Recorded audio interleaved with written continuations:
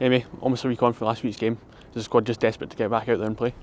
Yeah, I think we're obviously gutted after the game. It wasn't a good result for us, but I don't think we played badly. I spoke about it on Wednesday, so yeah, we're just looking forward to Sunday now. I'm looking forward to the league. The season started off with yourself scoring against Hibs in the first game of the campaign. How exciting has it been to play in this attacking Celtic side? Yeah, I think all the attacking players love it. Goals are coming from all over the pitch, and we're creating lots of chances every game. So yeah, I'm loving it.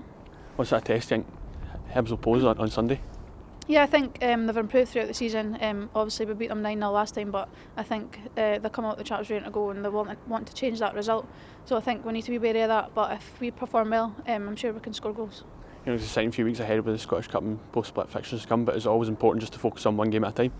Yeah, I think it's one game at a time now. There's 11 league games left and cup games, so we're just looking to win every one of those games and just keep positive throughout the squad, yeah.